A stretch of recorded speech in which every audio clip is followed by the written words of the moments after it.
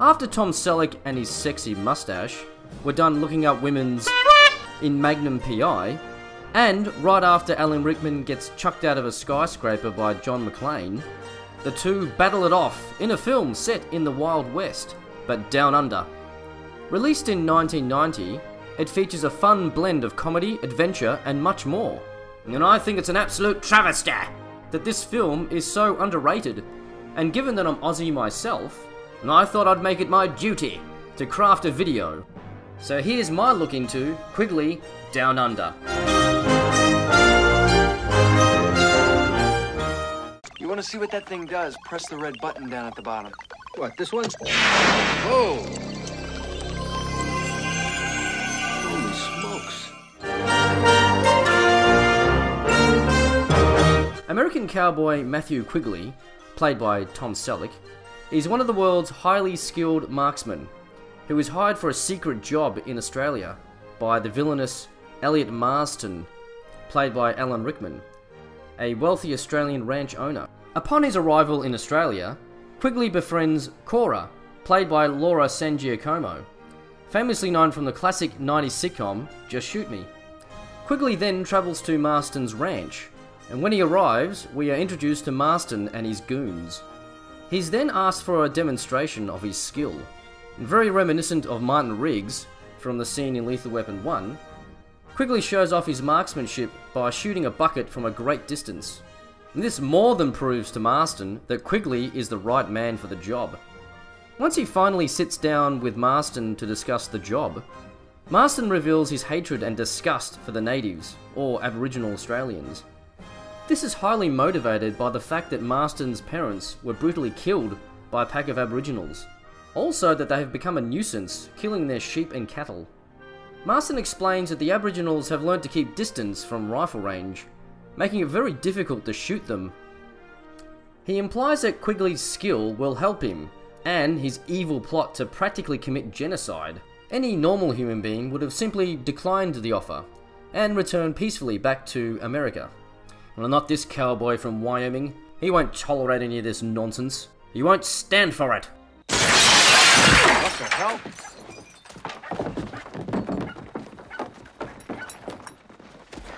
Now, stay right where you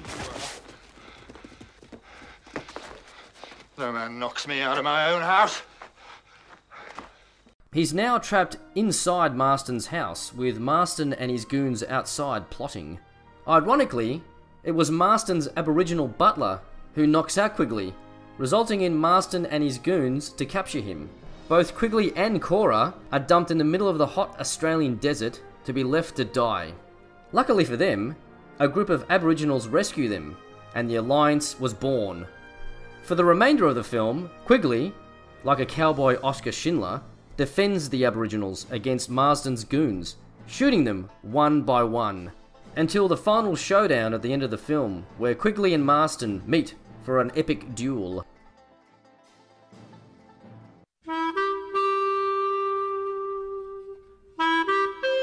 Writer John Hill, known for his work on Quantum Leap and LA Law, first wrote the script for Quigley Down Under back in 1974, after reading an article in the Los Angeles Times about the horrible genocide of the Aboriginal Australians, which historically took place in the 1800s.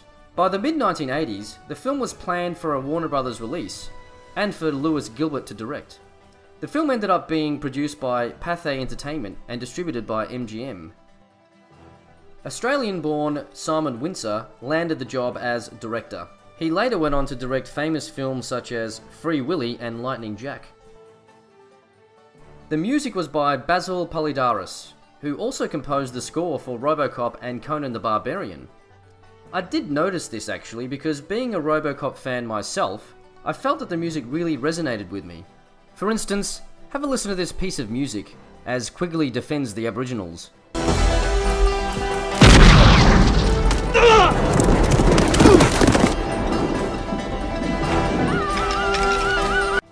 It does sound RoboCop-esque with a hint of cowboy western, and it helps create that element of suspense and excitement. Other acting choices to play the role of Quigley were Steve McQueen, Clint Eastwood, and Harrison Ford, Understandably, Ford declined due to it being too similar to his already iconic role Indiana Jones. Funnily enough, it was Tom Selleck who was originally meant to crack the whip as Indiana Jones, but was unable to due to contractual agreements for Magnum PI. I don't know about that mustache. The Nazis might have mistaken him for a commie. The only choice for the villainous Marston was Alan Rickman. He was high demand for villains at the time, with the massive success of Die Hard, where he played the iconic role of Hans Gruber. He subsequently played the role of the sinister Sheriff of Nottingham in the classic 1992 Robin Hood Prince of Thieves. Rickman was apparently delighted to take the role of Marston in Quigley Down Under, and saw it as an opportunity to visit Australia. Sadly, Alan Rickman passed away in 2016, and in an Australian talk show in 2018, Selleck tributes Alan. There's a certain kinship. I think we have a lot in common. I see that. I saw it with our crew on Quigley, because we were family. The late Alan Rickman, a lovely man. The film features a young Ben Mendelsohn, who plays one of Marston's goons. Ben went on to do much bigger films, such as Dark Knight Rises and Steven Spielberg's Ready Player One. Given that Quigley Down Under had a budget of $18 million, and only made back $21 million, one would assume that a sequel would be out of the question, but it seems that the producers had higher hopes. Selleck hints at a possible Quigley sequel in an interview on the Arsenio Hall show in 1990. And then Alan Rickman's in it, and he was heavy in Die Hard. Real good actor. So, it's a good movie. You are Quigley. I'm Quigley. Well, not now. I used to be Quigley, and will be again. Yeah. We have a clip. What's in this clip? It's a shame we never got that sequel. Perhaps they could have gotten Jeremy Irons to play the new villain and be Marston's brother. Get it? In terms of its rating, there's a few brutal gunfights where you see Quigley blow holes through the bad guys. There are also some pretty horrific and heart-wrenching scenes where Marston's goons attack the Aboriginals. There's no swearing or any sexual stuff, but it was still stamped with a PG-13 rating, and M for mature audiences here in Australia. So it's not exactly a kids' film.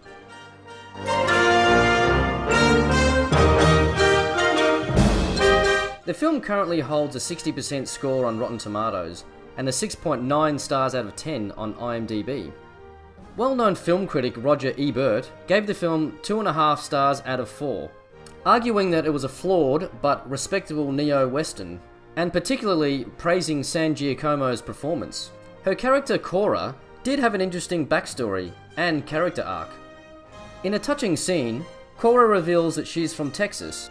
One day, when her home was attacked by Comanches, she hid in the cellar and accidentally suffocated her child to death while trying to prevent him from crying so they wouldn't be heard.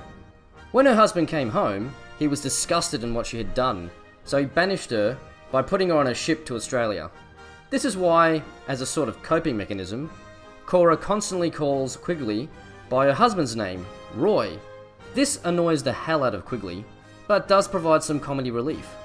So anyway, Cora rescues a baby Aboriginal in the third act. Quigley leaves the two safely in a cave to go look for a town. Cora was then given an opportunity to redeem herself, when this time a pack of dingoes arrived. And just as she's about to do it again... Don't cry, don't cry, don't cry. Daddy, I'm soon. Daddy, I'm soon. Daddy,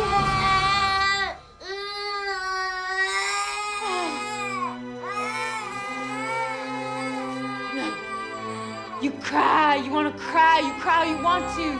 Go on, darling, cry. Hell. Let's both make some noise. Yes, we will gather at the river, the beautiful, beautiful river.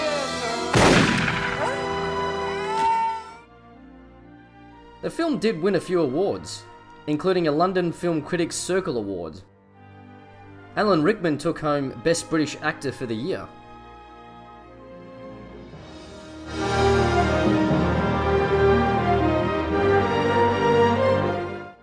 There is some decent comedy in this film. Throughout the first act, right off the bat, we get cheesy dad jokes, which will make you chuckle. Oh, get the hell out of the way! I'm so sorry, Mr. Quigley. We seem to be holding that man up. No, ma'am. I just spoke to him, and he ain't in that big a hurry after all. Where are you from, mate? Wyoming. Right near Sydney. Bit further north. From the beginning of the film, Cora deludes herself into believing Quigley is her husband, Roy. Roy? Oh, Roy, it's you! Look out, Mom! Sorry, Roy! Sorry, Roy. My name ain't Roy. It's Matthew Quigley. I wasn't talking to you. Don't worry, Roy. Everything's gonna turn out just fine. Yoo-hoo. Good night, Roy. But then, in that Martin Riggs scene... Your man able to hit something that far away? I don't know him. I never saw him before. This just shows how mentally unstable she is. But it's done in a very light-hearted and comical way. And in this scene, she offers herself to Quigley. But Quigley has far too much honour, and will only make love to her if she calls him by his real name. In the final scene, in a very touching and romantic moment, Cora finally refers to him as Matthew Quigley. Matthew Quigley.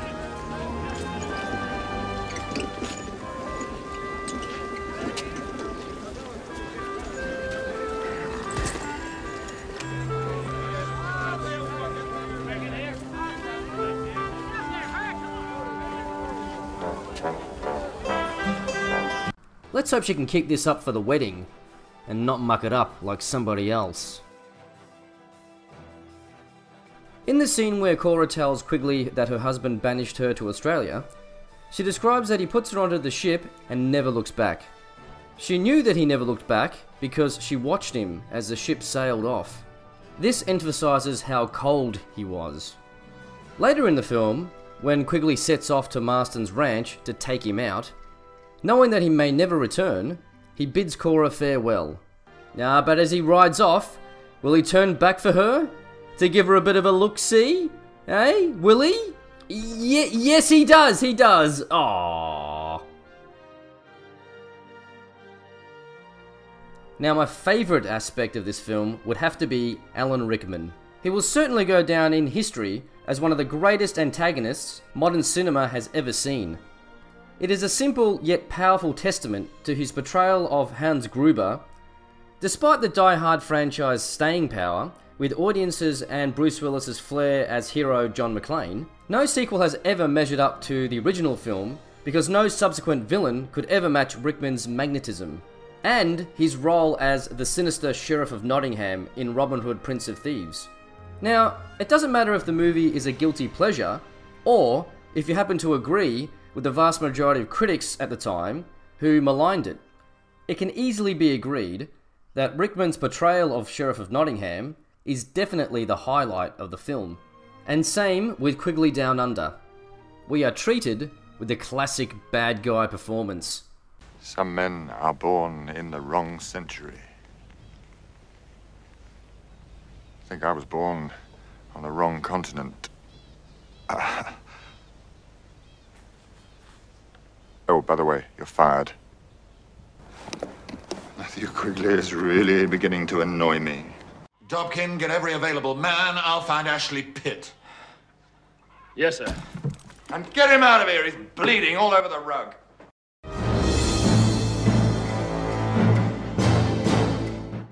One day, a couple of months back, I was sitting on my couch and I suddenly wondered, like any normal sane person would, which actor had the best mustache in Hollywood history. So, I googled it, and I was not surprised to find Tom Selleck was on the list. From all that search and discovery of fun, I stumbled across his movie Quigley Down Under. It looked right up my alley, so I watched it for the first time, and I'm bloody glad I did, because it was an incredible fun adventure, comedy, and even a western. Great cast who provide great performances, a simple but great story with even a good moral. It is beautifully shot, showing the stunning and majestic Australian outback. Powerful and just perfect sounding musical score. I'd definitely recommend giving it a watch if you haven't already seen it.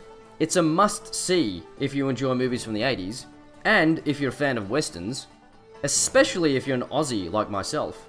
The DVD or Blu-ray might be a little hard to come by, but it's certainly available on multiple streaming services, so don't muck around, get onto it. And remember, don't mess with the Aboriginals whilst Quigley's in town, or else...